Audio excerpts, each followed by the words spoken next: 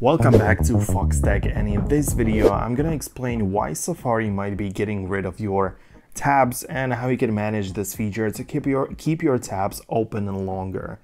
If you've noticed that your Safari tabs are disappearing unexpectedly, it's likely due to an automatic feature designed to help you manage your tabs.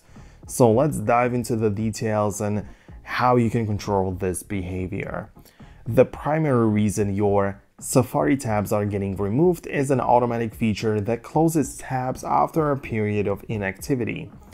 This feature is meant to keep your browsing experience organized by closing the tabs that have been open for too long without being used. And this can be convenient for some people, but it can also be frustrating if you don't like what's going on.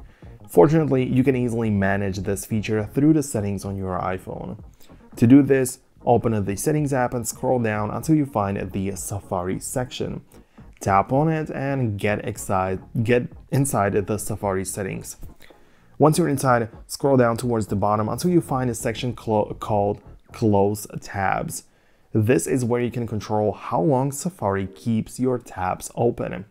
In the Close Tabs section, you'll see several options, like 1 day, 1 week, or 1 month, and even forever.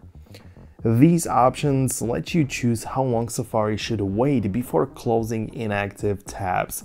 And if you prefer to manage your tabs manually, you should never make them close automatically and just select the option called manually, which is like the forever, you know what I mean?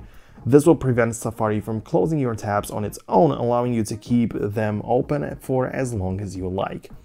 Now, if you find that Safari's tab management features aren't meeting your needs, you might as well just consider using a third-party web browser like Google Chrome or Firefox, for example.